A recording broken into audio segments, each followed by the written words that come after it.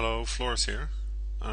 Yesterday I had a video that walked through the Fumblehead Esquire and showed how we've made inside a cave, or well, we caved it out, but inside here how we made a nature area behind his little underground house.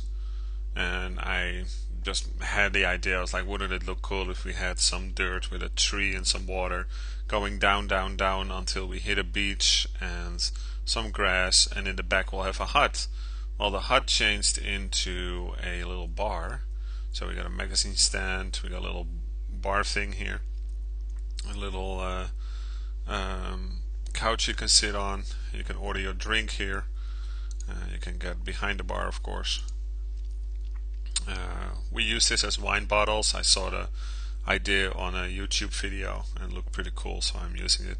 And if you don't see it as a wine bottle, then at least you can get you can pour your drink out of the tap, I guess. So this makes our little headquarters and our establishment looking pretty cool. I thought it was worth showing.